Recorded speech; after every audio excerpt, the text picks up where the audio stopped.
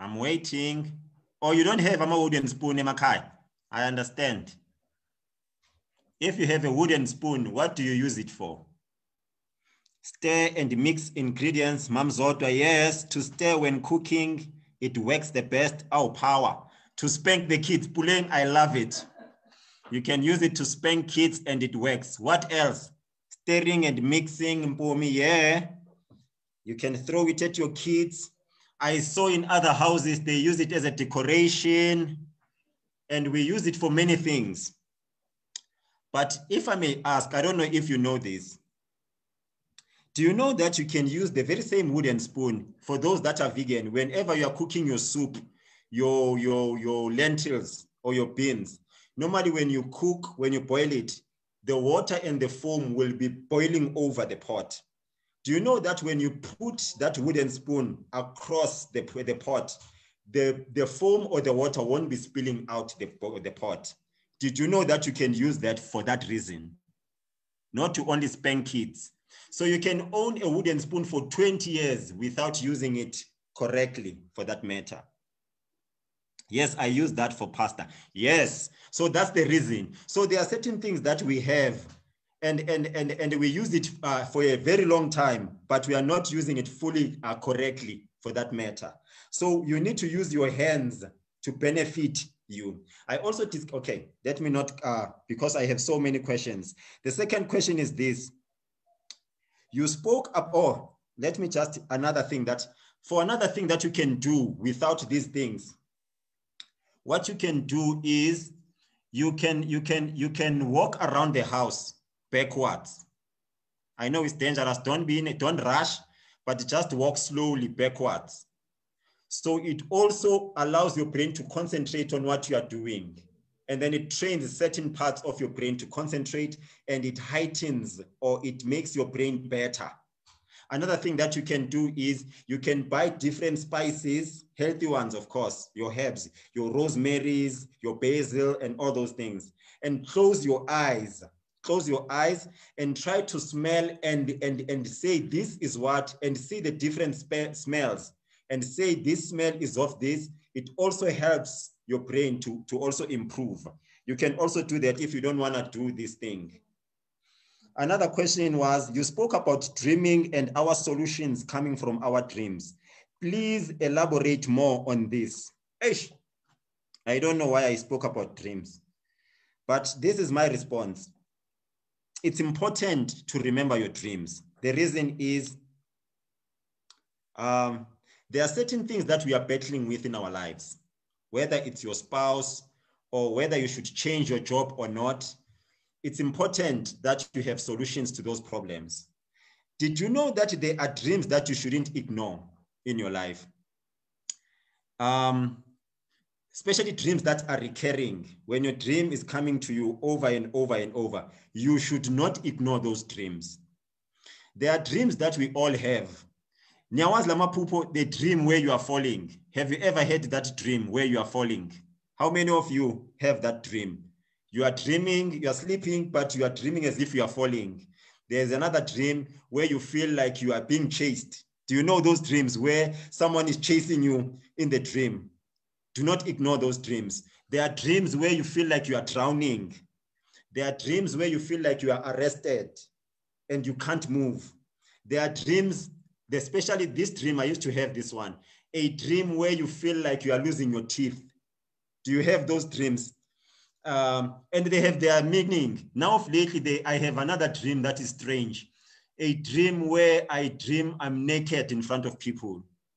If you have those dreams, do not ignore them. The reason for that is your subconscious mind is trying to tell you something about yourself. You might not know yourself, but somehow God speaks through your subconscious to tell you what's happening with your body. For instance, abanye bethu, we would have pimples ebusweni, and you would try to drink this and that and that. Sometimes it's just your subconscious mind telling you something is happening inside your body. So dreams should not be ignored, especially the dreams. There are a lot, if you can Google them, because I don't have time to address them. And there are meanings. I can tell you the meanings of all those dreams, but I don't have time for that. For instance, the one in Kuruma, where you dream as if you are naked. It's for people that have, they have validation issues. When you see people, you always want to please people. So your brain is saying that you need to be more assertive. There's no need for you, even when you are losing your teeth in your dreams. Your body, your subconscious mind is telling you that you are supposed to be more assertive. Instead of pleasing people, you need to please yourself. Another dream that you should not ignore, the one where you feel like you are arrested or you can't move. Your subconscious mind is saying that you are stuck maybe in a relationship. I'm not a dream expert. This is just common knowledge. It's like you are feeling you are stuck in a relationship or in a friendship or in a job. Okay, there's another one where I learned to fly in my dream. That one also, please do not ignore that one. That one, it can mean two things. One is that you can move, you are ready to move to the next level with your life. Or worse, the opposite of that is it can mean that you are trying to run away from something in your life and something is just hindering you from doing that. So your subconscious mind is talking to you regarding that. I'm not a dream expert, but this is just common knowledge that you can find. Hopefully, if we have time and you have more questions, we can address that in the afternoon. I just want to rush through to other questions that I have. It says, is 3 question, I think they are linked or related to each other. It says, okay, before Nyagude, what other dreams do you normally have, the recurring dreams that you have? And did you know something? Let me just throw in something. Do you know that your brain or your subconscious mind cannot distinguish between what is happening in real life and something that is vividly imagined? It cannot tell if it's real or not, especially for your subconscious mind. This is what I mean. Have you had a dream where you are dreaming picking up imali? And you feel so excited and it feels like you are actually picking up imali. Or another dream where you are wetting ingubo. Abantwana bachamayo, you know, the reason why bachama, it's because in their heads, it looks like it's happening Wamambela. There was a study that was done. They took 2 people that love dogs. One, they showed him the dog and he was touching it, caressing the dog because white people love dogs. And then the other person was put in the other room and was told that he needs to imagine caressing and loving a dog. When they were analyzing their brains, they discovered the same effects on both people were happening. So sometimes when you vividly imagine something, your brain will interpret that thing as if it's happening in real life. So this is the question. What is the effects of sleeping early on our brains and what is the recommended times to sleep? Okay, the first part, the effects of sleeping early. I strongly recommend that you sleep early. So when you sleep early, there is what we call sleep cycles. And a cycle, each cycle, it's 90 minutes. That's when now you start to dream after 90 minutes. It's called a sakat or a cycle. And in those cycles, you need 4 of them, 4 cycles of 90 minutes to sleep proper. All those people that normally exceed to the other 90 minutes or the 5th one or the 6th one, you normally wake up tired. When you just woke up, but you already feel tired. It's because maybe you were supposed to wake up, but you woke up after some time. So the effects of sleeping early is you need to be well rested so that your brain can be cleansed from the plaque that I spoke about yesterday. So the effect of sleeping early is you'll be processing information, you'll be consolidating the information correctly. Enough times, your brain needs enough time to do that. So 8 hours to 9 hours, most people that sleep 8 hours to 9 hours, they normally remember their dreams because of the duration. But whenever you do not spend enough time sleeping, a lot of you will be suffering in your old age because of the things that you are doing. Another doctor was saying life begins at 40. After 40, that's when you see the consequences of how you were living your life. Now your body is paying revenge on you. Utenu Cooks, perhaps in the dreams part, it may be necessary to interpret dreams under the light of the spirit instruments, okay? Dreams are part of the functions of the outpouring. I love that, my leader. I love that. I love that. I love that. Exclusive Freudian interpretations of dreams in the internet, just precautionary word. Okay, no, I get what you are saying, my leader, but I was just highlighting that, but I thank that part, my leader. It's noted. Thank you. And then the question continues to say, sleeping early, and then it says, oh, another thing that I do. In fact, when the sun sets, we should be also going towards sleeping. So the thing that I want you to do is, if you can sleep, I read somewhere that if you can sleep 2 hours before 12 o'clock, you are well rested. 2 hours or 3 hours before 12 o'clock. A lot of us cannot sleep before then because of the habits that we have formulated. Another thing that I want to give you caution on is, stay away from your computer 2 hours or 3 hours. Stay away from your computer and your screens, because it emits a blue light, which is terrible for your melatonin, a hormone responsible for sleeping and rest. So it interprets that as if it's daylight.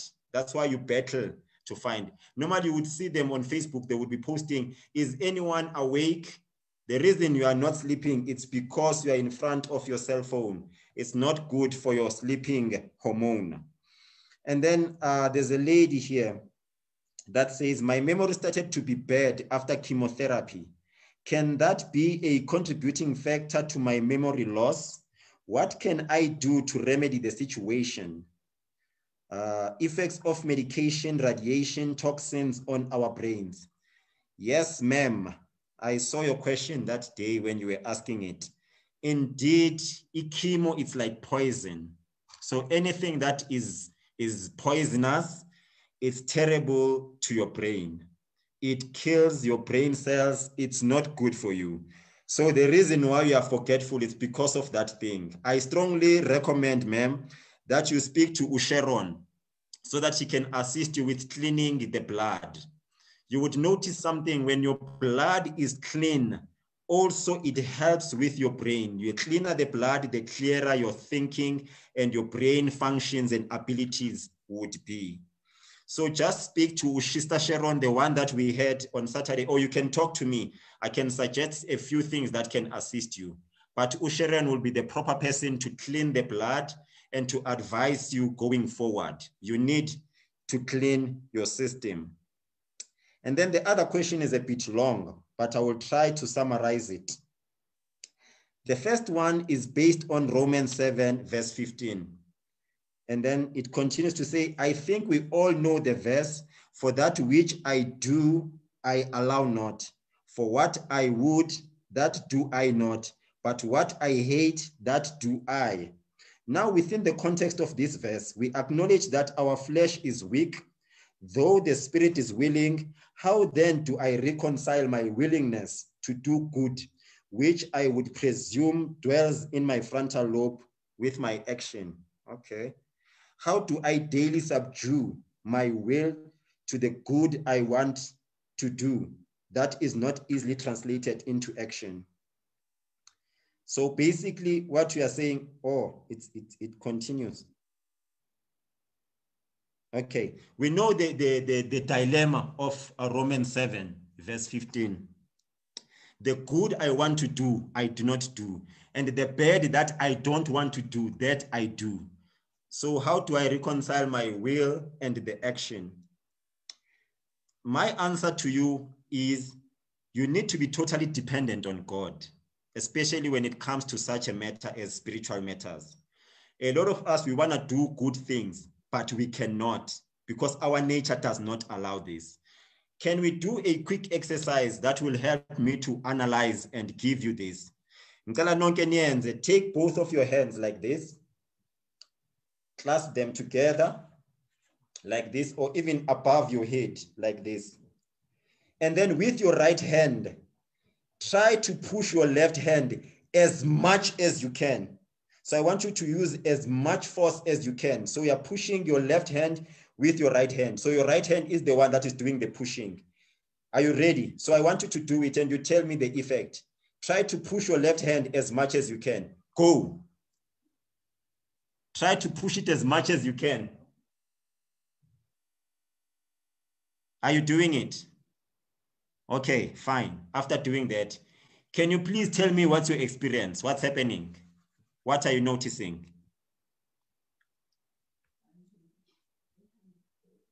What's happening with your hands? What's happening with your hands? So your right hand is pushing your left, right? So when we are pushing as hard as you can, what is happening? What have you noticed? Are you able to do it? It will perfectly answer. I'm feeling tired. Why? Resistance from the left hand. Zama, you are quite right. So this is my point. I only told you to push with your right hand, and I didn't tell you what you must do with your left. I just told you to just push. So this is the thing that I want you to understand with your question, Sam. Whatever you are trying to resist, it will persist. So whenever you want to quit alcohol, the more you try to resist, it persists. So whatever the habit that you might have, it's in our nature. Whenever I say, I don't want to drink, you find yourself drinking. So this is a question of just totally depend and fully rely on God. And like I said earlier, for instance, my problem was eating food, kakulu. And I learned from Sister White that in temperance, when you do something and you overdo it, it's not good for you.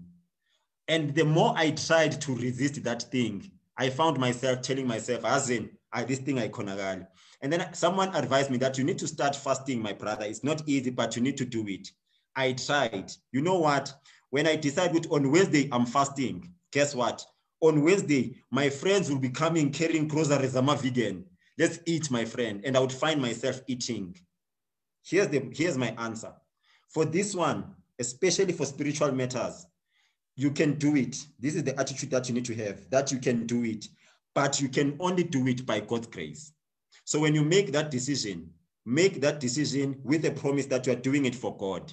So especially when your motive is to do it for something higher or better than you. For instance, the people that are drug addicts, if you want them to quit, you might take them to Nyaope centers and all those things.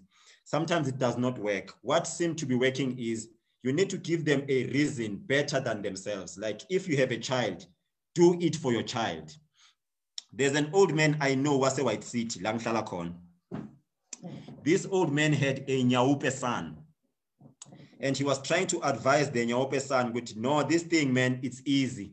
It's just you. You know the saying that we normally say, the cliche, like, it's all in the mind, son. Don't allow Nyaope to take charge. It's all in the mind. The old man said that and said, Mina, I can take Nyaope today and tomorrow I would quit. Guess what? He did that. He smoked Nyaope with the son today. Tomorrow, both of them were hooked. The mother went to HOZ FM to ask for help. So Mama Oti, now it was easy for me to guard indodana yami. You know, my son would come while I'm cooking. When I go to the loo, he would steal the pot and run away to sell it or whatever he does. Now he's saying, I have two people in my house, my husband and my son, hooked on this thing. The biggest mistake that the old man did was to go toe-to-toe with the devil. I don't want you to go toe-to-toe with the devil. Sister White says the only person that can have a contention or an argument with the devil is God. Do not make that mistake. So if you, the person of Buzelombuzo, you can never easily subdue that thing. The Bible says, he who has begun a good work in you will not end there. He will help you to finish or go through that. So God has already started his good work. For the mere fact that you have remorse and you want to change your conduct and act good, God is working in your heart. So work with him and cooperate with him. Inch by inch is a cinch. Hard, yard by yard is too hard. Easy Take it easy, slowly, and go through towards the end. And then the next part says what? Let me see the questions. Okay, do you offer services? Okay, it's a latter one. There was another one that I want here that was given to me. It says, where do you draw the line between being realistic about your limitations and negativity? This one is powerful and a bit difficult as well.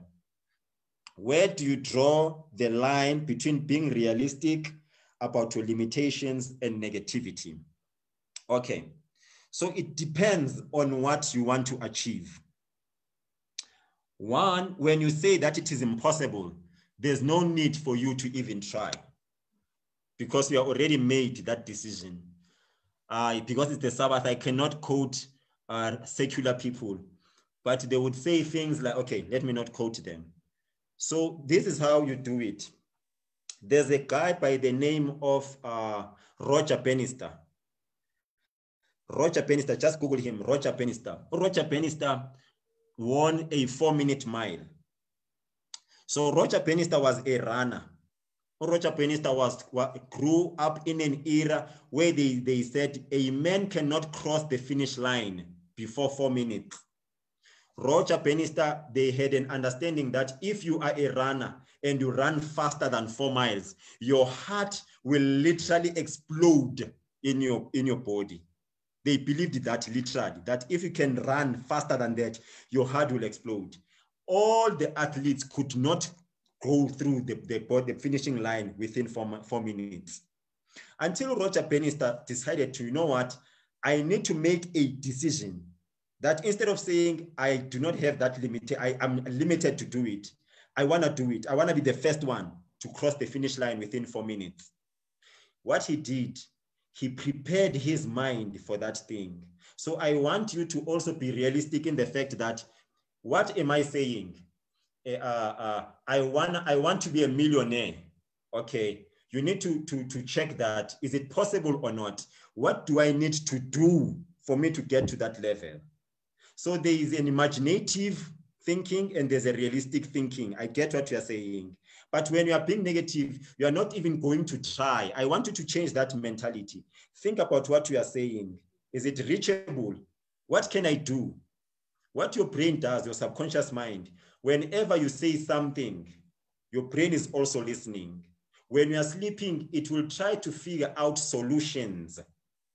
For instance, last year during COVID, I wanted to do a course and I was unemployed, and the course was about 6 or 7. They want 7,000 immediately before they can even take it. Then I'm unemployed and I cannot borrow money. If you know me, that's me. So the issue was bothering me for some time. I was praying about it. I was thinking about it. So because I was thinking about it so much, and I even thought, because I'm a very optimistic person, I'm going to get this money, but I don't know where. But if I'm willing to work for it. Where can I go and work? So my brain is always thinking of solutions. When I was sleeping one day, I wake up. My brain says, you need to speak to a certain guy. I only saw his post on Facebook. He normally posts jokes and his life. And then my brain just told me, because I'm always thinking about this, speak to this guy. Because it has been bothering me and I know that this can be done. I just spoke to that guy, inboxed him, and we started chatting. And I asked him for this money that I wanted. This man, the first question was, I've never spoken to you before. Why are you asking me? And it's not in my nature to ask money. I would rather die than ask someone money. But for some strange reason, I asked that guy, and I had the confidence of asking so much money from a guy that I've never spoken to. That guy asked me that question and I tried that. I don't know why I asked you, but this morning I had a compulsion to call you and ask for money. And that guy, within 30 minutes or so, he transferred the money. He spoke to his wife, of course, and then he transferred the money. Namanje, I only gotten that money because I was always thinking about the problem. How do I solve this problem? How do I do something?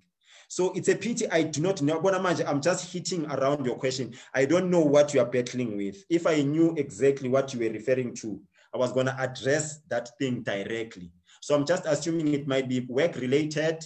It might be other things. I don't know. But I know my time is up for now. I think I've covered all my questions. At least in the afternoon, I'll be able to concentrate on my topic. Guys, I thank you. Ma'am Kok, over to you, ma'am. Thank you, Kwem.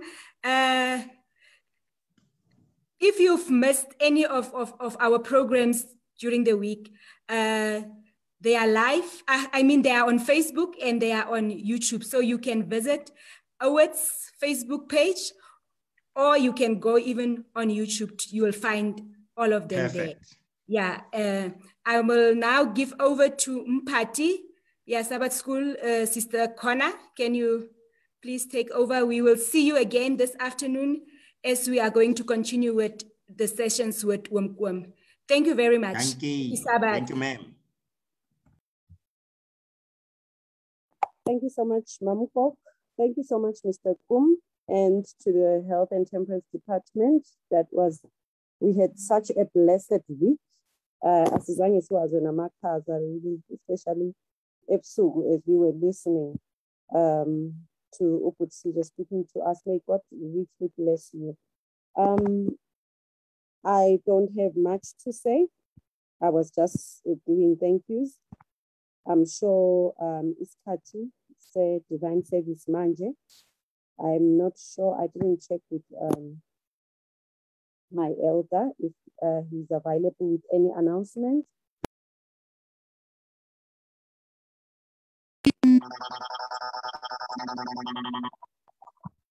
Sorry, I think I got cut. Can I ask maybe Umdala if he has announcements before we can ask Jerry to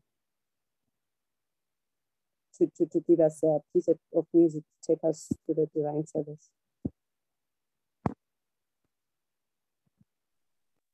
Thank you, Superintendent. We have no announcements.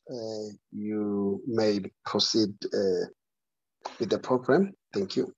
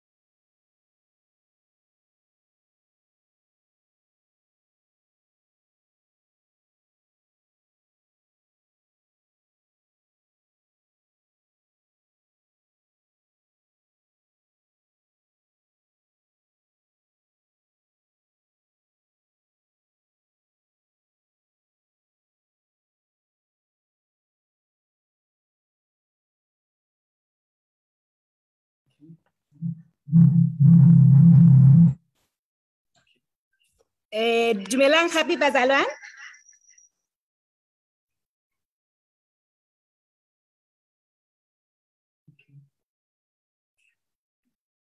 Hello, Ma'am Cook. Mrs. Connor, can you hear me? Yes.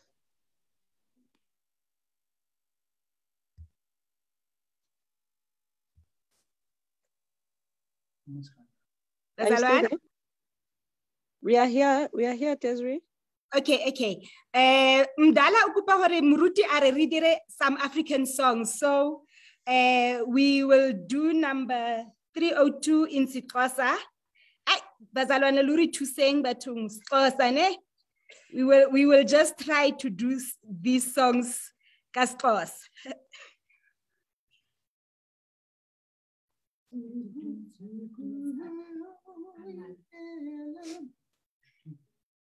Sikuyo indela yelizwe nobomi ikaya labantu bahleli ngenxeba ninake nathuka kodiko ngakona nithini noyana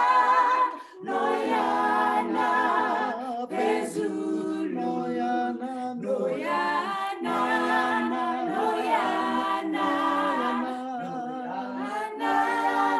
noyana nithini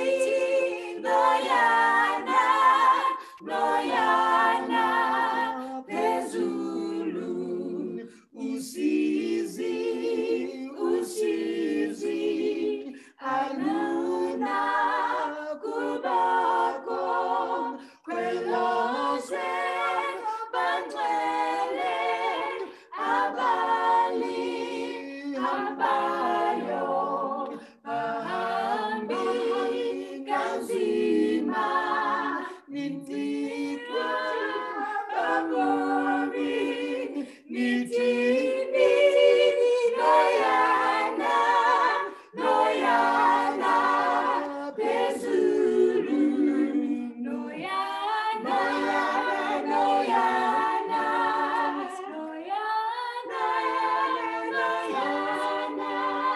nitini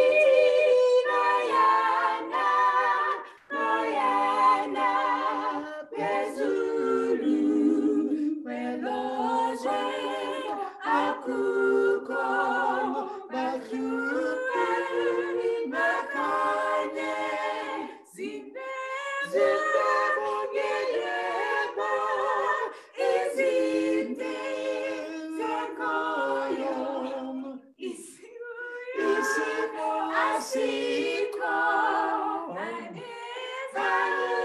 azikho nitini noyana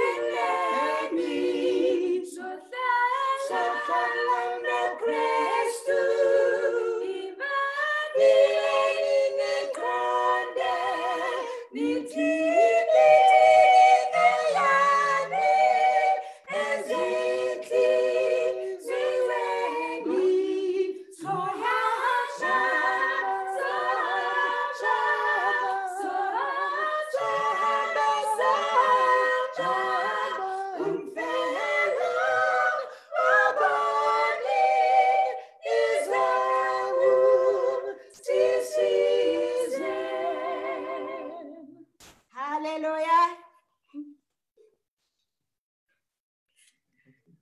Amen. Amen. Kunzima bazalwane.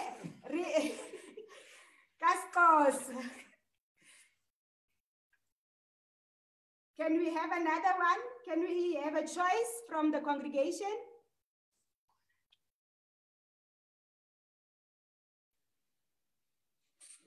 $33. Ribata tsa se Africa. Bazalwane. Re tla opela ka Setswana 33.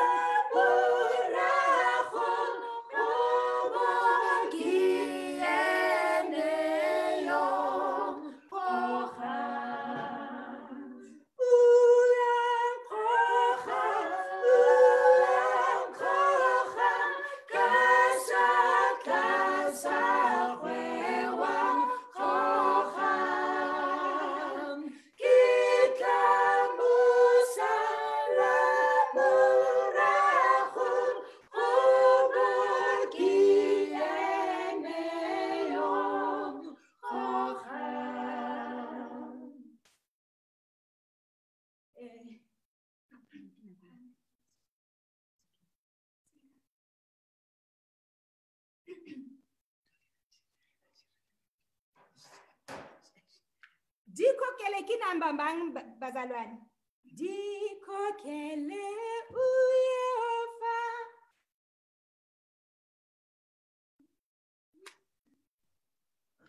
219.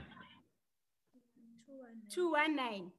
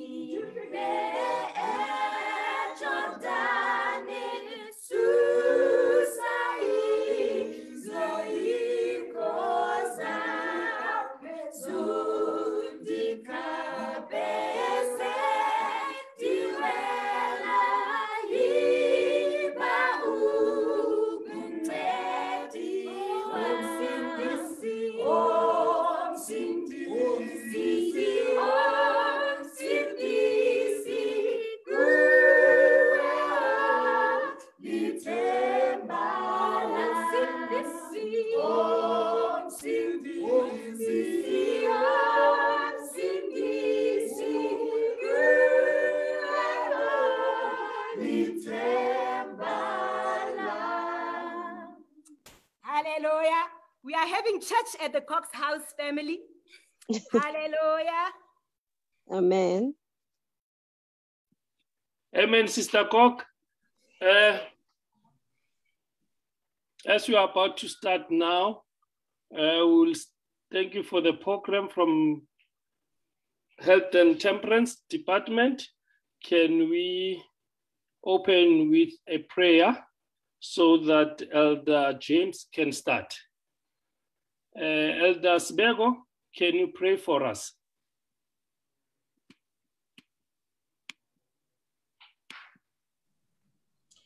Let's pray. Awethu sezulwini mdala nomhlaba esikhathini samanje sisondla kwesihlala phambi kwesihlala sakho sobukhosi ngomkhuleko. Sibonga Jehova ibusiso sipha zona ngazo zonke insuku. Sibonga Jehova isipho sempilo, sibonga izimfundiso ezinhle osipha zona. Singena esikhathini manje Jehova lapho sothi silalele khona izwi elivela kwinceku yakho. Siyazi baba ukuthi wena uzobukhuluma ngenceku yakho. Sicela ukuba uyinikeze amazwi azothi asakhe asiqondise asenze sibe abantu abangcono. A special way we pray for him as well, that you may bless him as he blesses us. This is our prayer in Christ Jesus, now and forevermore. Amen. Amen. Amen. Elder James, the floor is yours. Amen.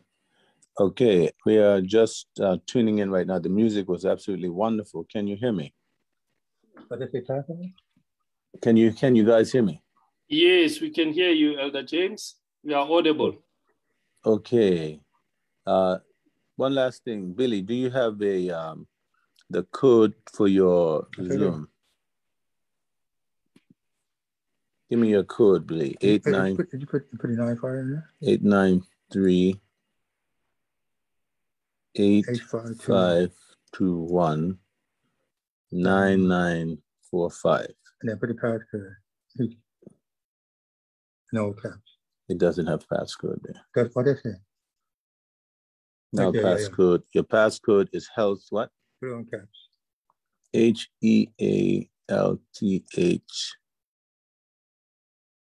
at what?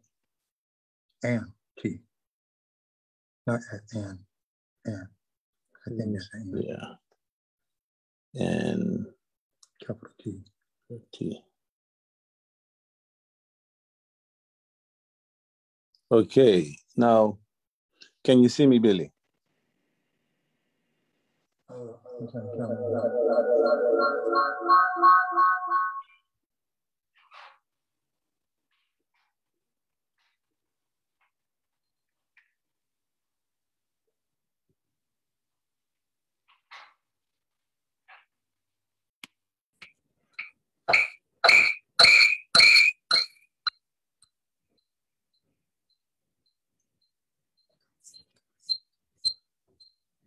Can you see me, Billy? Yeah,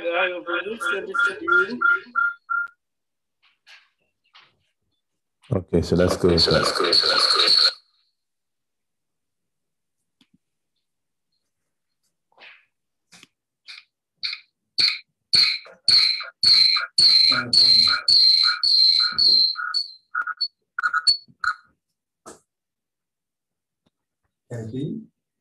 You told me hang it up. Hang what up? You told me hang up the phone.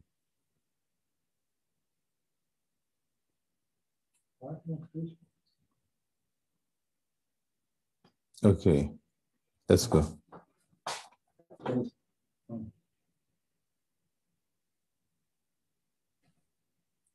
Billy, can you see me? We can hear you, but there's a background. Can you leave one gadget there out of...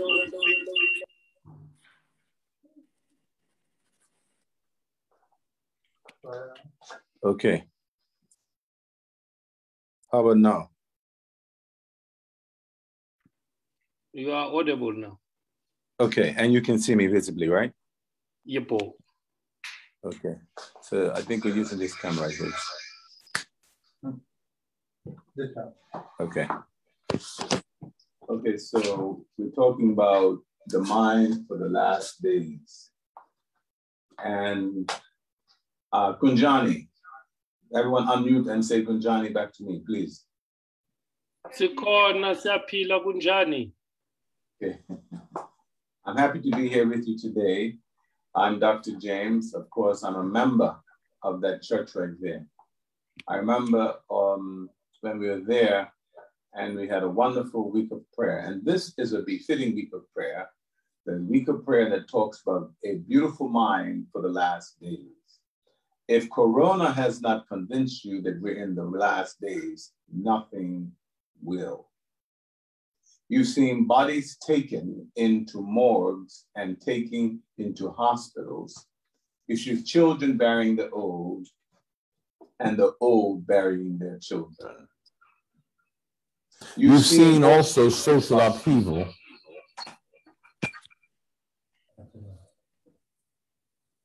You've seen social upheaval, and you've seen a lot of conflict between cultures and races. You've seen governments that are being made into rubble, and people who have oppressed coming back looking like they want vengeance. Something is happening. Let's go to the beginning of the story and let's talk about the mind. The Bible says in Genesis chapter 3, verses 6 and 7, unfortunately we have Genesis 7, verses 6 to 9. It should be Genesis 3, 6 to 9. It talks about when Noah was 600 years old, when the flood covered the earth, he went on board of the boat to escape the flood. he and his wife and his sons and their wives. With them were all the various kinds of animals, those approved for eating and for sacrifice, and those that were not, all along the birds and the small animals that scurry along the ground. They entered the boat in pairs, males and females, just as God had commanded Noah. That was the end of time for Noah. And I want you to know, whenever there's an end of time, God always has a way of escape. I said, whenever there's an end of time, God always has a way of escape. Noah was 600 years old. It was the end of time. The antediluvians had begun to do sin. Many people began to mix genes. There are people who had just given up on God. And despite knowing everything that happened from Adam's time to Noah, people were still in rebellion. What was really wrong? Well, they had developed a bad mind. Genesis chapter 3 tells us that Adam, when he sinned, and we remember what happened in that Garden of Eden, he stood there and everything was bliss. It was a beautiful garden. It wasn't just beautiful because the woman was beautiful, but the mind was beautiful. They knew no sin. They knew no guilt. They knew no condemnation. They were reproducing righteousness. They had the mind of Christ. Christ dwelt in their mind, and they dwelt in Christ. And friends, I want you to know, when your mind is pure and your body is pure, you become like God. Yes, restored into the very moral image of God. Friends, but I want you to know, after a period of time, people's minds got worse. Daniel chapter 2 helps us to understand that this condemned mind that gets worse. It gets worse. Now, Daniel, remember, he's one of God's people. He is a person that's giving a picture about the future. And I want you to know Daniel's future was not just for Daniel, it was a future for you and me, right there in South Africa, here in Bermuda, in 2021, dealing with the coronavirus. Daniel could see that it wasn't just the body that was corrupted by corona, it will be the mind that's going to be corrupted by coercion. The text says, during the 3rd year of the king Jehoiakim, the reign of Judah, King Nebuchadnezzar of Babylon came to Jerusalem and besieged it. The Lord gave him victory. I'll say it again. The Lord gave him victory over King Jehoiakim. King Jehoiakim was God's people. But sometimes God allows oppressive powers to have victory. But even when the oppressor is having victory, you've got to keep your mind. God never intended for the oppressor to take your mind. The text says, and of course, and he permitted him to take some of the sacred objects from the temple of God, sacred objects from the temple of God. So Nebuchadnezzar took them back to the land of Babylonia and placed them in the treasure house of his God. Now, there's always the issue of worship. They took some of the treasures. They took some of the belief systems. They took some of the spiritual systems. And I want you to know today, God always has a true system and the devil has a counterfeit system. The devil always takes God's true system and tries to mix it with the counterfeit system. Nebuchadnezzar shows you the first signs of pagan amalgamation of the true worship system with the false worship system. I want you to know worship is about your mind. The text says, so the king ordered Ashpenaz, his chief of staff, to bring to the palace some of the young men of Judah's royal family and other noble families who had been brought to Babylon as captives. What he did here is, not only did he take the worship system, he took the people. I want you to know, friends, that we are living at a time when there's an oppressive power that not only takes worship systems through Christianity, but also captures people. God's people who he wants to worship as true Christians. Stay with me. Remember that. Pagan systems usually mix truth with error, and it takes people and oppresses them by an oppressor. But the Bible says it was God that allowed it to happen. It says here, select only strong, healthy, and good-looking young men. He said, make sure they are well-versed in every branch of learning and gifted with the knowledge and good judgment and are suited to serve in the royal palace. Train these young men in the languages and literatures of Babylon. Friends, they wanted not just to take the worship system and corrupt it with paganism. They didn't just want to take the people and oppress them. No, they wanted to turn the people into preachers and make them follow the pagan worship systems. In other words, they want to control the mind. It says, the king assigned them a daily ration of food and wine from his own kitchens. They were to be trained for 3 years, and then they would enter the royal service. Do you know today that the devil is still trying to take us by an oppressive system, give us an oppressive religion, make us oppressed people so that we can begin to promote the devil's agenda? And it all happens with the mind. And the text says, Daniel, Hananiah, Mishael, and Azariah were 4 of the young men chosen, all from the tribe of Judah. The chief of staff renamed them. They want to change your name. Daniel was called Belteshazzar. Hananiah was called Shadrach. Mishael was called Meshach. Azariah was called Abednego. But Daniel was determined. The text says he purposed in his heart. The New Living Translation says he made up his mind. The Amplified Version says he made sure in his mind. So you got to have a made up mind. The text says not to defile himself by eating of the food and wine given to them by the king. He asked the chief of staff to permission not to eat these unacceptable foods. Now, friends, you might think as a medical doctor, I'm coming to talk about the impact that food has on the mind. Well, we do know that flesh foods excite the base passions. In other words, foods like sugar, animal products, they not only increase inflammation, causing diabetes, causing heart disease, making it worse for you to have a successful sex life, or affecting your kidneys, causing you to go blind, get your feet chopped off. Yes, sugary products with flour and sugar and animal products, these things are not good for your body. We know that. But we also know that it excites the base passions. Now, as a medical doctor, we don't talk about base passions because the medical profession believes that there is a separation between the body and the spirit. As a matter of fact, because of atheism, evolution, and Darwinism, they don't even think the spirit is real. They think we are just biological products. So the focus is only on the body, not the spirit. But I want to tell you that the food you eat, even the scientists know, affects the mind. Sugary foods make you tired. Certain foods turn into alcohol and make you susceptible to poor judgment. Certain foods do make you more aggressive. We've seen that.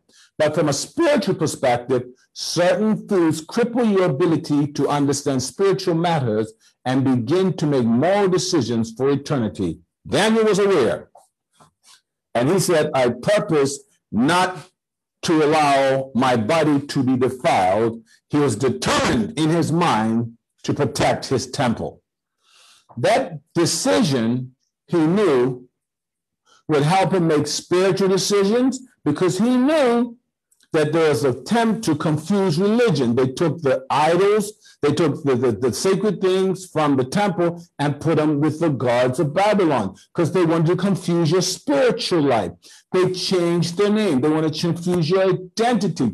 And if you don't begin to resist in simple things like diet, so you have clear moral perceptions, substance abuse, relationships, if you don't protect your mind, you become a slave forever.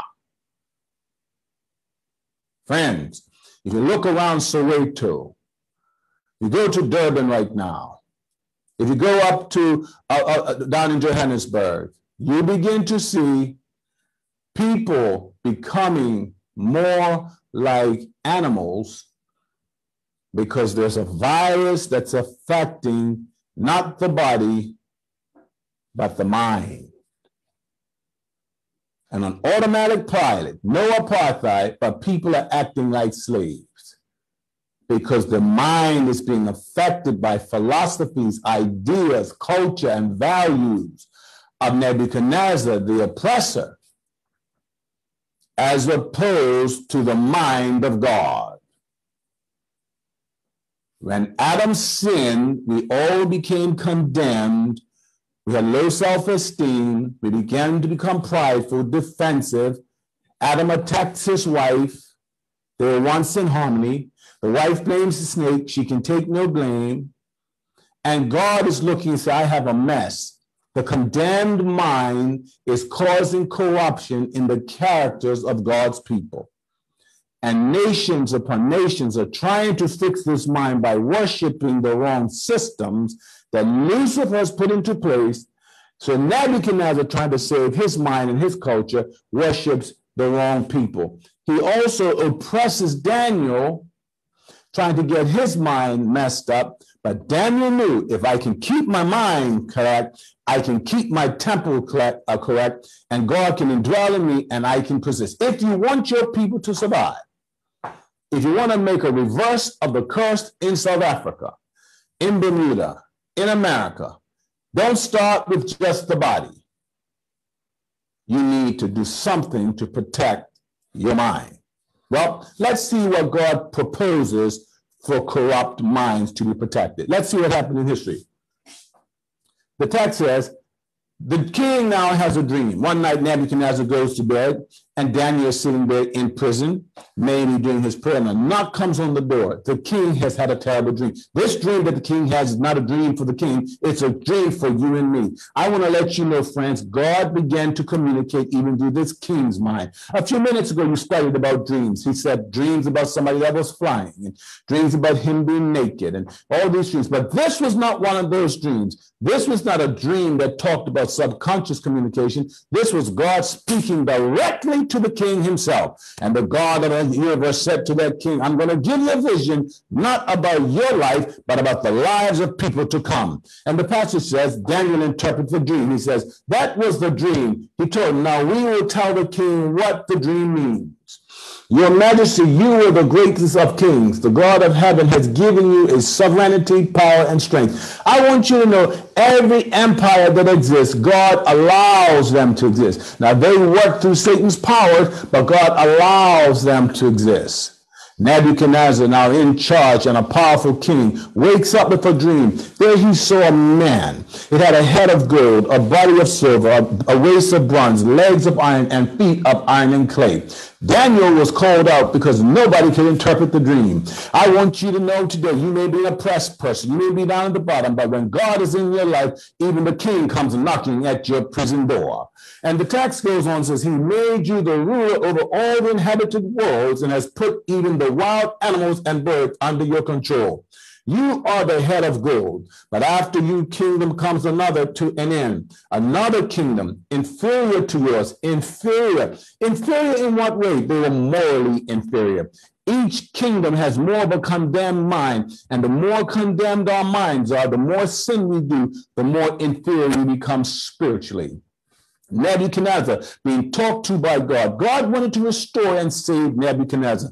But after Nebuchadnezzar, a more inferior kingdom will come. And friends, the text goes, but after your kingdom comes to an end, another kingdom inferior to yours will rise to take your place. And after that kingdom yet fallen, a third kingdom represented by bronze will rise to rule the world. Well, friends, following that kingdom, there will be a fourth one. Yes, from Nebuchadnezzar's kingdom ahead of gold was Babylon. Then there was another kingdom of silver, Medes and Persia. Look in your history books, you'll see there was another kingdom that came. It was represented here in bronze, that represents Greece, and then another kingdom, a fourth kingdom, which was iron, each metal becoming more inferior.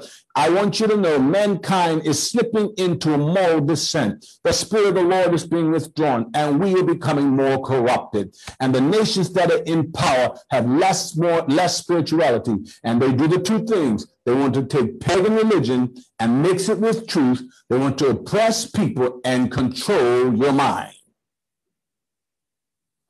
The passage goes on, while some parts of it will be strong as iron after that iron kingdom, another parts will be as weak as clay. This mixture of iron and clay also shows that these kingdoms will try to strengthen themselves by forming alliances with each other throughout intermarriage. But they will not hold together, just as iron and clay do not mix. But friends, that represents the last kingdom on earth. After that kingdom, there will be none.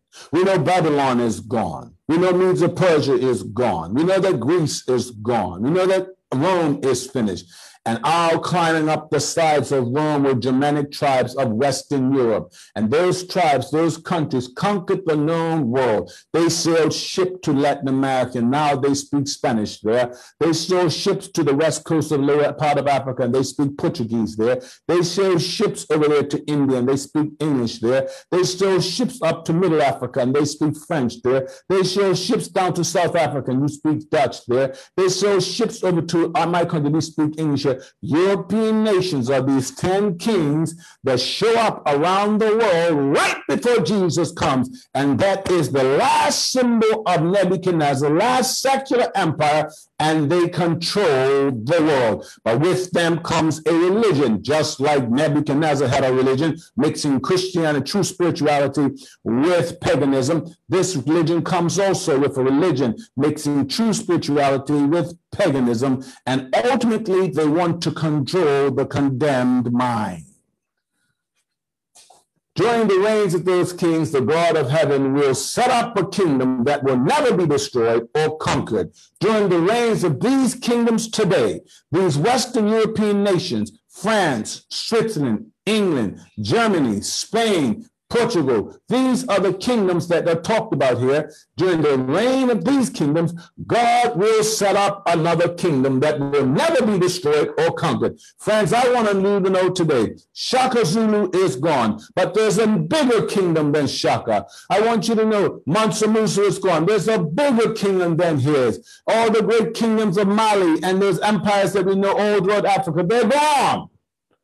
But there's another kingdom that's coming, and that's the kingdom of the living God. It will crush all these kingdoms, those 7 kingdoms, those 10 kingdoms we talked about, and leaving nothingness, and it will stand forever.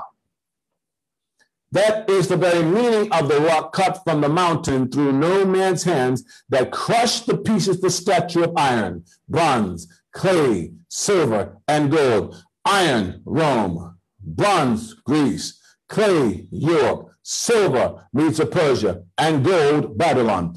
All the human nations, friends, will be wiped away soon and very soon by the kingdom of the living God. And it's not a kingdom made by the Zulus. It's not a kingdom made by people from Botswana. It's not a kingdom made by the Germans or the Spanish or the Chinese. No matter, even if they look like a rising empire, they will not be the kingdom that comes next. The next kingdom that wipes out these Western European kingdoms and all other earthly kingdoms is the kingdom of the living God. Somebody ought to say amen.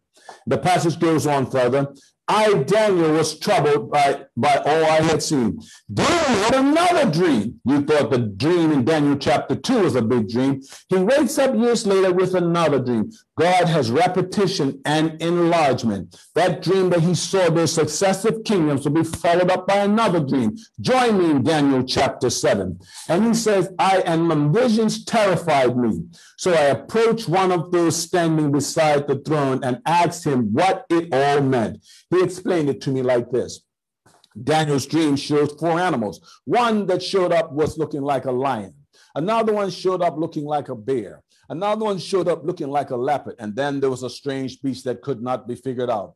That that lion represents Babylon. We saw a head of gold that represented Babylon.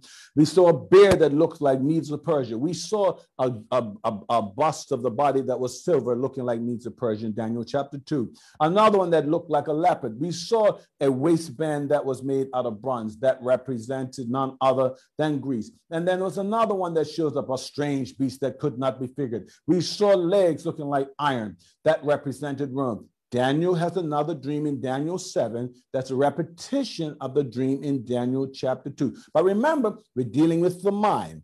Each of these kingdoms are trying to coerce and corrupt and control the mind by mixing religion,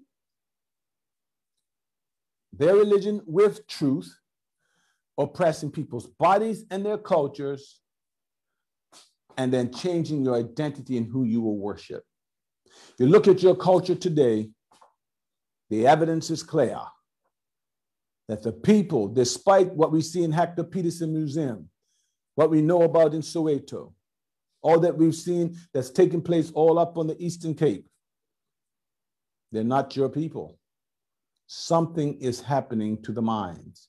Studying African literature is great information, but will it be an inspiration to restore you back into the moral image of God? Studying all about your personal history, your individual history, your tribal history, good information, but will it be transformation back into the original mind before Adam fell? We have a problem. When Adam fell, our minds were condemned and corrupted, and nations rise against nations, and civilizations are wiped out. Not because of military might, because the mind has been managed. I've got good news for you today, my friends. God knew this was coming. He gave Daniel a vision to help you protect your mind in the last days. Come on, friends. These were 4 huge beasts representing 4 kingdoms that will arise from the earth. But in the end, the holy people, come on, somebody, the holy people of the Most High will be given the kingdom and they will rule forever. Those people whose mind is purpose not to be defiled will rule forever. Not everybody will make it. Some of your family will be destroyed. Some of your culture will be wiped out. Some of your civilization will be eliminated. Friends, this is an urgent message. There's an urgent time. The devil is still mixing religions, oppressing people, and trying to change you to worship him through oppressive systems. But God has established a way out. God is giving you a mind regulator and a heart cleanser. God is giving you a vehicle to transport yourself from one kingdom to another so that you can be among the holy people. Red, yellow, black, and white, all are precious in his sight. God has a kingdom that is not based upon tribe, ethnicity, college, or kingdom, but is based upon the blood of the Lamb. And you can be a part of that holy group that resists and persists despite oppressive powers. I, Daniel, and it says, and as I watched, I was troubled.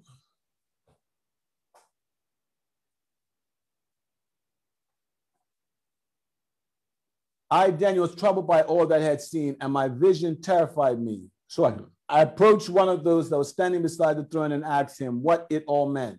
He explained it to me like this. These 4 huge beasts represent 4 kingdoms that will arise from the earth. But in the end, the holy people of the Most High will be given the kingdom, and they will rule forever.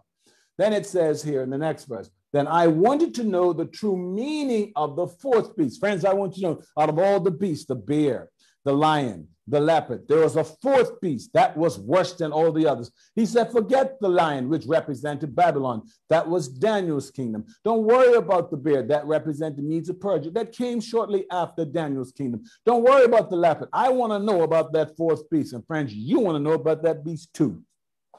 He says that one that was so different from the others and so terrifying, it had devoured and crushed its victims with its iron teeth, bronze claws, trampling their remains beneath their feet. I also asked about the 10 horns on the 4th beast. A moment ago, we talked about 10 toes in Daniel chapter 2, but he wants to know about 10 horns. Those 10 toes represented Western European nations. Now he's talking about 10 horns. Friends, those 10 toes 10 horns represent the last kingdom before Jesus comes. Whether you like it or not, we are under those 10 toes and 10 horns right now. The passage says that the head and the fourth beast's head and the little horn that came up afterwards and destroyed 3 of the other horns. Well, we know that during the time of European history, 3 kingdoms, Visigoths, Ostrogoths, and Hereles, were plucked up and replaced by the papacy. And for 1260 years, papacy ruled all of Europe. Well, you think whenever you go, you see European nations, but where there's colonialism, there's also Catholicism. There's always a papal power working with political powers. They showed up in Latin America with the merchantman, the banker. They showed up with the politician and the military man, and they always showed up with the priest. These 3 conquered the world. Gold, of course, we need the money. Religion, we need the mind. And the priests, we need to take the land and the property. I mean, the politics to take the land and the property. And this is just Western civilization. Nebuchadnezzar did it to Daniel. He took Daniel out and took the religious systems. So don't get so wrapped up in a fleshly battle because you will utterly lose.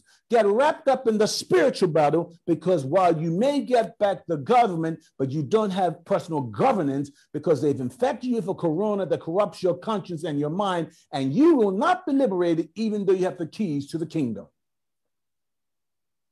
It's a spiritual battle, not a political military battle.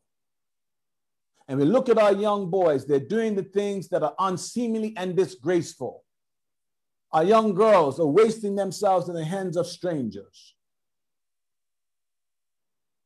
We're focusing on the mind in the last days. And God has given us a way out. We're going to see this right now.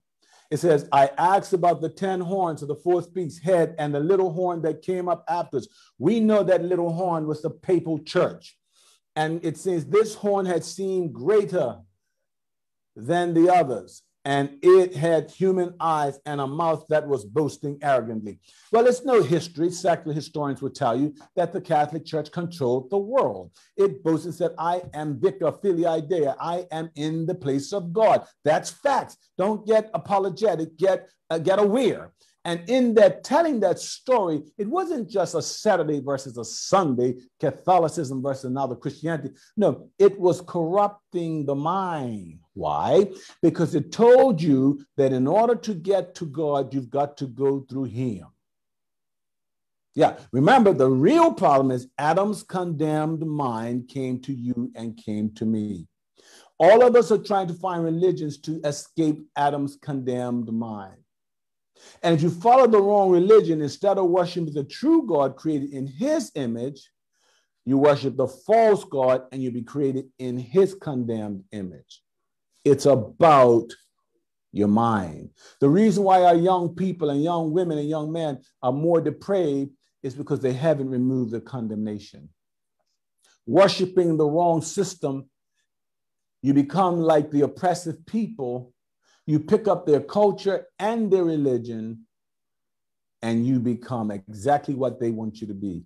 Slaves on automatic pilot, preaching their sermons while they have set you free because they've controlled the mind. We're talking about a beautiful mind in the last days. We are in the last days. We've established in Daniel chapter 2 and Daniel chapter 7. We've also showed that the mind is being corrupted by false religions and cultures. But we said Daniel purposed in his mind that he will not defile because he knew that if you get the mind messed up, the temple is defiled and you will become a temple for Satan as opposed to a temple for the Savior. It says here, he will defy the Most High. Yes, that is what happened. And oppress the holy people. That is what happened. The Most High. He will try to change the sacred festivals and laws, and they will be placed under his control for times, and half a time. Friends, history has shown us that the papal church controlled the world for 1,260 years. And during that times and half a times, people were murdered and slaughtered and killed throughout Latin America, Europe, western parts of Africa, all across Africa. And this was reality. Just like Nebuchadnezzar conquered, just like Darius the Mede conquered, just like Alexander the Great conquered, just like Roman Caesars conquered. So it was that the papal church under European domination, they conquered. This is history. This is facts. Wake up, get used to it. If you don't like it, get right. If not, you're going to get left behind. The passage goes on further. He says, This particular power, which is corrupting the mind, teach you got to worship him and his people to make it into becoming a God, has now pulled back and left us all confused. But God has sent Daniel 4,000 years ago with a message, especially for you and me in the last days, so that we can free our mind, a beautiful mind, in the last days. It goes on to further says, but then the court will pass judgment, and all his power will be taken away. Somebody ought to say amen. The power of that little horn will be taken away. The power of those other people will be taken away, yes, and completely destroyed. Then the sovereignty, power, and greatness of all the kingdoms under heaven will be given to the holy people of the Most High. Here we have it again. God's holy people will rule and reign. You can have a mind that's protected. You will become a ruler and a reigner, not by looking back in your personal history, but looking into the history of Christ and the future that is for Christ's people. It says, yes, and his kingdom will last forever, and all rulers will serve and obey him. I want you to know today, there's a King of Kings and there's a Lord of Lords, and he's looking for you. But he's going to try to access you through your mind. Your question is, how do I preserve my mind? How do I cleanse my mind? If the original problem was Adam's condemned mind, and all of us have controlled each other because of a condemned mind, if Noah showed up, if his people's minds were condemned, how do we escape like Noah escaped? Is there an ark of safety for you and for me? Is there a place to put my children? Well, there won't be many, because it's usually the majority are lost. But God has sent a ship to save you and save me. And friends, we can invite as many people to save the mind. This is the path.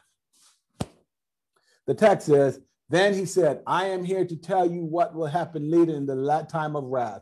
What you have seen pertains to the very end of time. Daniel has a third dream, Daniel chapter 8. This time it's a different type of dream. He gets straight to the spiritual issue. Friends, when we talk about the mind, the Greeks talk about the intellectual reasoning.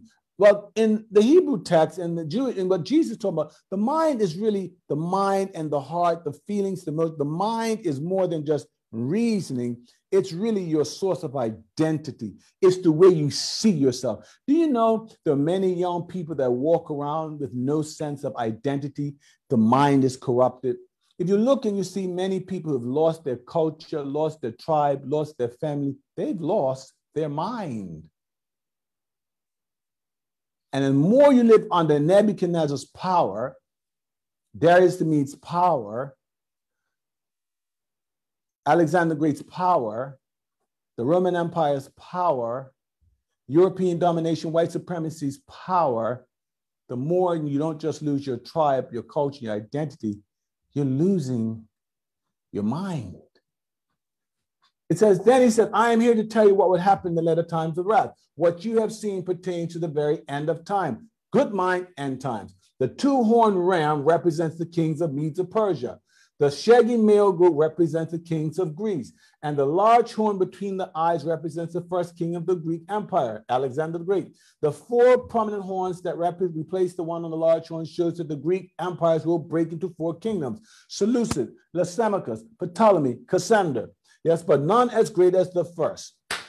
It goes on further to say, and at the end of their rule, that's Greek kings' rules, and that happened, check your history book, when their sin is at the height, a fierce king, a master of intrigue, will rise up power, deceit, and intrigue. This is not just a Roman Empire, but there's one particular end game in the Roman Empire, not pagan Rome, but papal Rome. Yes, he will cause a shocking amount of destruction and succeed in everything he does. If you go throughout Latin America, millions of people were slaughtered under papal rule, the Great Spanish Inquisition. And if you didn't take on their religion, they slaughtered you. They say over 90% of those people were killed by infection, war, or religious warfare that killed them. It goes on further. He will destroy powerful leaders and devastate the holy people. He will be a master of deception and will become arrogant. He will destroy many without warning. He will even take on the prince of princes in the battle, but he will be broken through not by human power. What he's going after is your mind. If you will worship him and bow down to him, like they wanted the 3 Hebrew boys to do in Daniel chapter 3, then he will let you go. But if you resist, if you purpose in your mind not to defile your temple, he's came after you. Friends, but behind this beast is the dragon himself, because there's a war really between Jesus and Lucifer.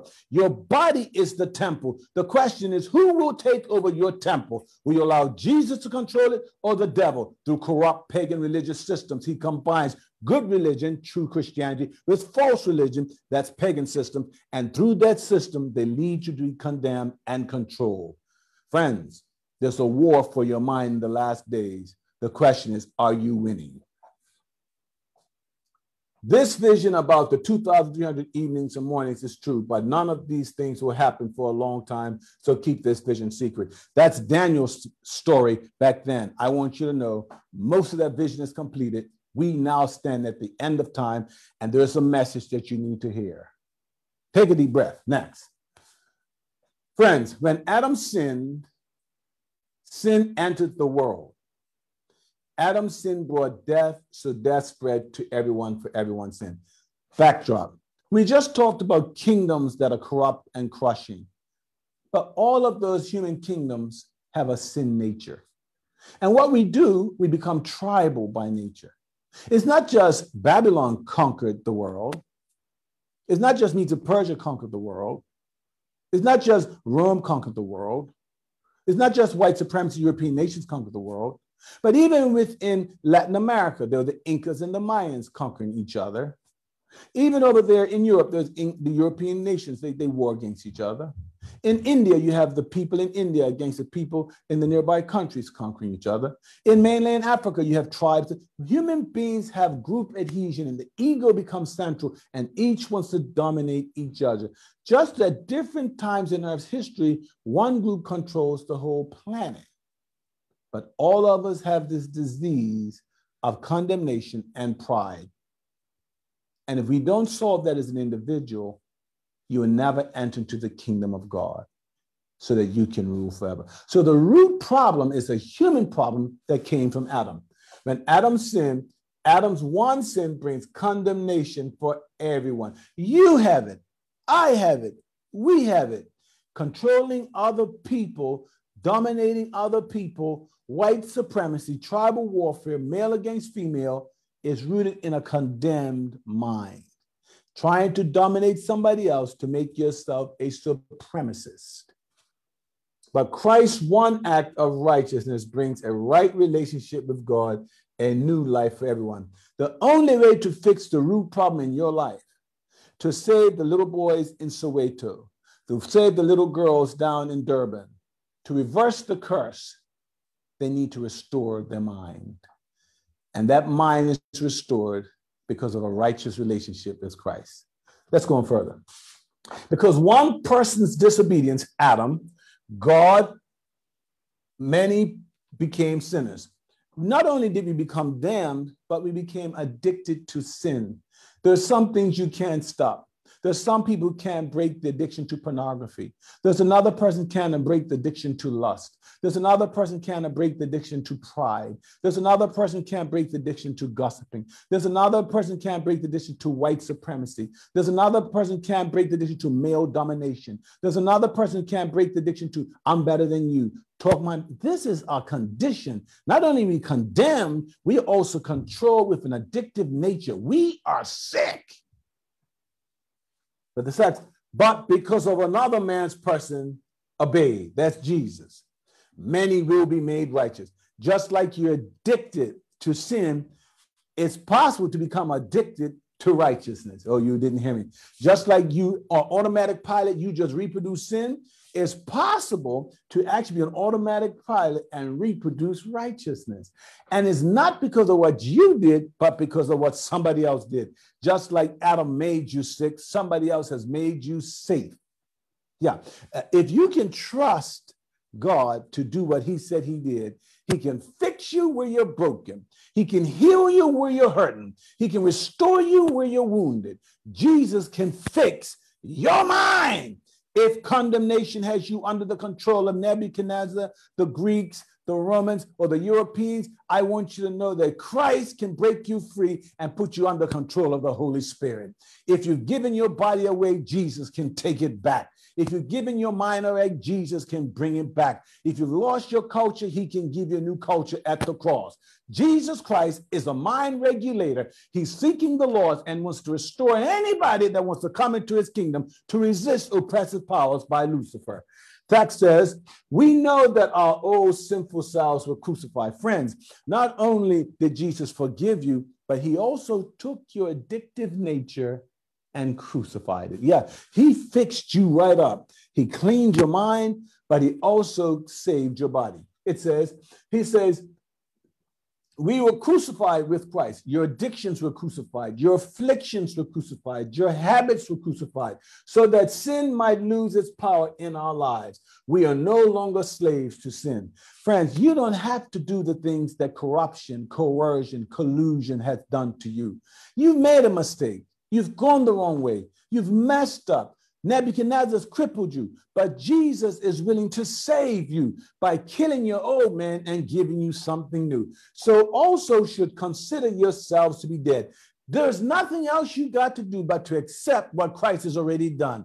You have been saved from condemnation. You've been healed from your hurting. Jesus crucified your addiction. He's covered your affliction. You have been made brand new by faith. So start acting like it has already happened. It says, do not let any part of your body become an instrument of evil to serve sin. Why? Because your mind has already been fixed. Your body does not have to be controlled. When you've got your mind crucified, your body now is under new management. That old condemned mind is crucified, so the new body has been enlivened and empowered. The text says, do not let any part of your body become an instrument of evil. The devil wants to control your mind so he can control your body, so you can use your temple to worship him.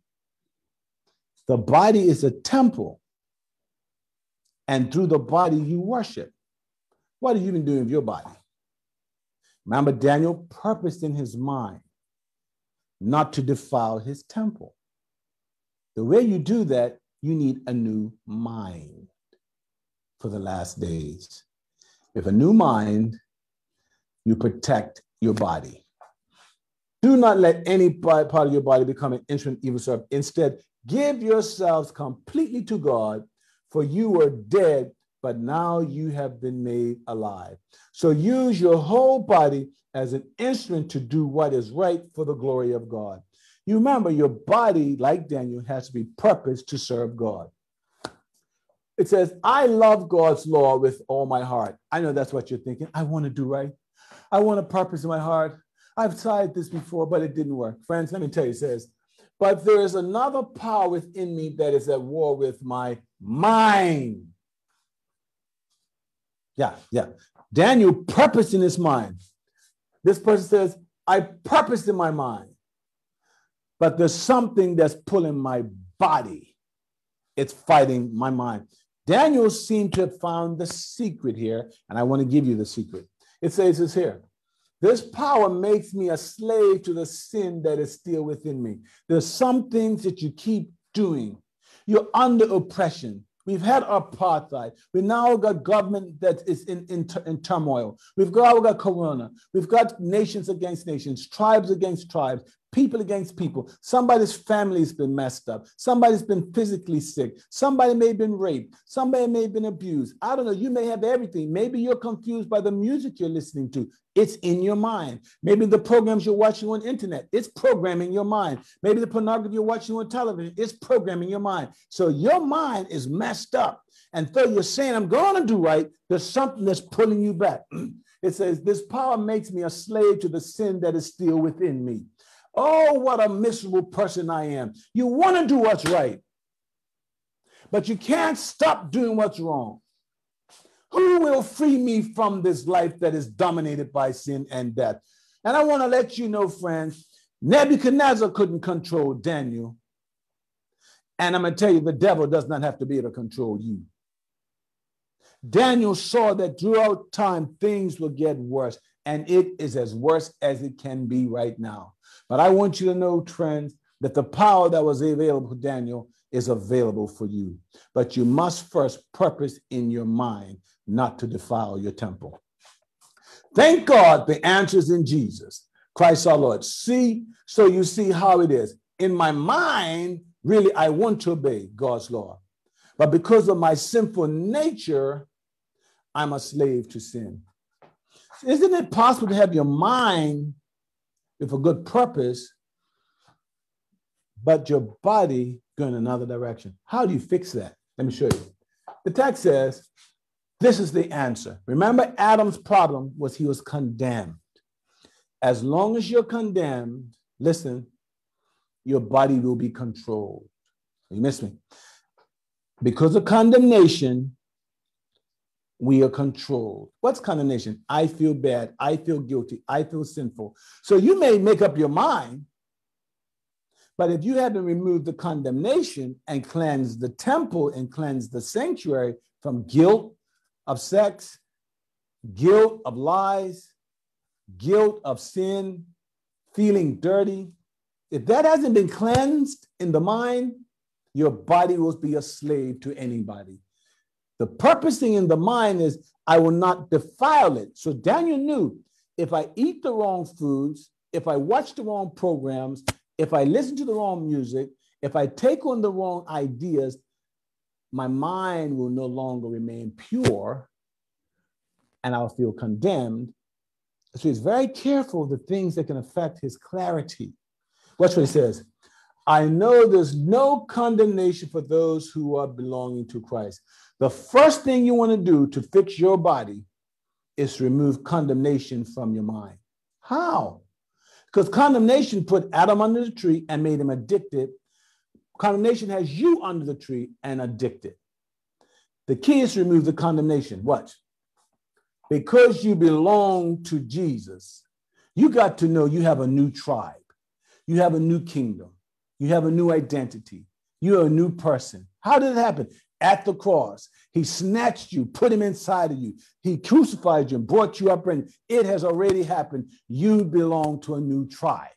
And the King of Kings, the Lord of Lords is Jesus, and you have no condemnation. I don't care what you've done, where you've been, who you've been with, or how many times you've done it. You may come from a small tribe or a big tribe, a small country or a big country. You may be red, yellow, black, or white. There's a tribe of Judah whose blood runs through everyone who by faith accepts they are not condemned. You have been cleansed. The text says, and because you belong to him, the power of the life-giving spirit has freed you from the power of sin that leads to death. My friends, the only way out is to cleanse your mind. How? By accepting the grace of God. Would you be free from the burden of sin? There's power in the blood. The text says, you must have the same attitude that Christ has. You really want to be free? You've got to change your attitude about yourself. You must first be aware that you belong to God. Jesus did that. You must also be aware that God already has claimed you and is cleansing you. The Holy Spirit is doing that. But you also got to choose, like Daniel, not to allow your mind to corrupt with false religion. The pagan systems teach you got to do something to be saved. Jesus teach he did something to save you. You don't have to change any bricks into bread to prove you're the child of God. You just got to stand on the word of God. You are his child. He's claimed you as his own. He's paid the price. There's no condemnation because you are already in Christ Jesus. You're in another kingdom, and you don't have to move from your chair. You just stand up and declare, I have been born again because I have faith in the blood of Christ. It says, though he was God, he did not think of equality with God as something to cling to. Now, this is the type of mind you got to have. When you're resting in Christ, You don't have to strive for what? Supremacy. Nebuchadnezzar, supremacy. Medes Persia, supremacy. Greece, supremacy. Rome, supremacy. White supremacy. European domination, supremacy. Tribal warfare, supremacy. Hutu Tutsi, supremacy. Zulu Xhosa, supremacy. Jamaica, Bermuda, supremacy. It's always this ego striving. And I will be like the Most High, Lucifer. Jesus said, no, if you want to really be free of condemnation, though he was equal to God, he didn't cling to it. Instead, he gave up his divine privileges. He took on the humble position of a slave and was born as a human being. When he appeared in human form, he humbled himself in obedience to God and died a criminal's death on a cross. We've got to have a mind like Christ. Not one of supremacy, but not I, but Christ who lives in me. We've got to empty ourselves of self. Finally, therefore, God elevated him to the place of highest honor and gave him the name above all other names, that at the name of Jesus, every knee should bow in heaven and on earth and under the earth, and every tongue declare that Jesus Christ is the Lord our God. Friends, if you want to survive and be in the new kingdom, you need a new mind for the last days. And that's a mind that says, I have been crucified with Christ. Nevertheless, I live. Not I, but Christ that lives in me. The condemnation has been removed by grace. The control is released by grace, and you get to choose to live a life of grace. The text says, during the reigns of those kings, which kings? German, Portuguese, Spanish, English, Dutch, French, all those kings that are right now running the planet, God of heaven will set up a kingdom that will never be destroyed or conquered. Our cultures are going to be conquered if we don't enter into the kingdom of Christ. There is no more nationalism that's going to fix this. God needs people who've got a new mind. It will crush all those kingdoms into nothingness. This kingdom of Christ will crush the other kingdoms, and it will stand forever. You can be in a kingdom that stands forever.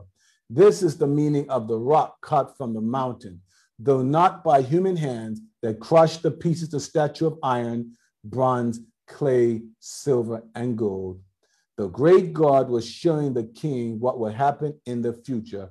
The dream is true, and its meaning is certain.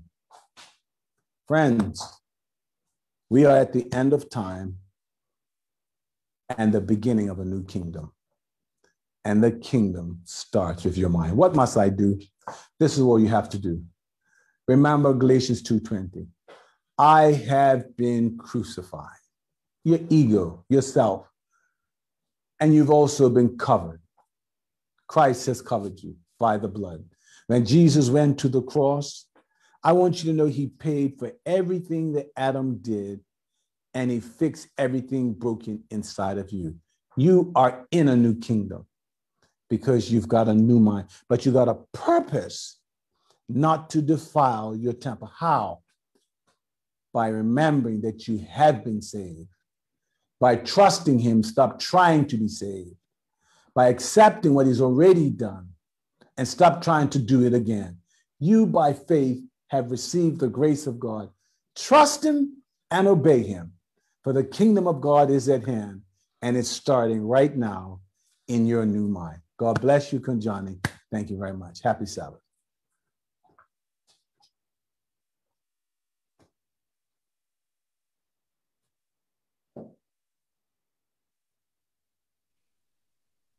Amen, Elder James.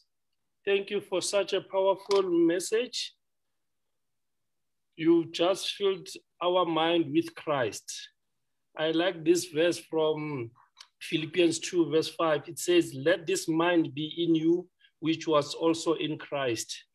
We are very grateful for the sermon, and we've been fortified during our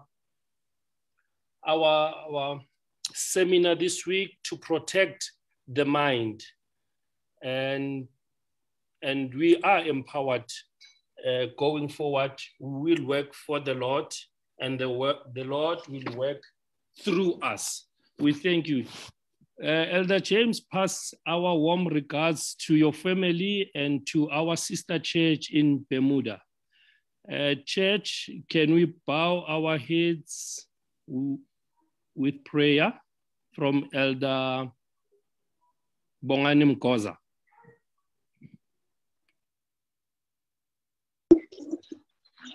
Let us pray. Siyabonga Jehova kulunga ukuthi usenguNkulunkulu wethu thina sisengabantwana bakho. Sibonga amazwi enkuthazo from Dr. James, and from the Sabbath morning you've blessed us with the powerful words from Brother Kwom as well. Thixo namandla ke yiba nathi ke manje phinde ube uNkulunkulu wethu, qhubeke nokuba nezinhlelo esazoqhubeka this afternoon. Siyakuthandaza ke sithemba ukuthi uzoba nathi azabuye uKristu Jesu. Amen. Amen, Mdala. Church, can we meet at 2:30 for our next program? It will be facilitated by Sister Dina Lady. Thank you. Have a blessed lunch.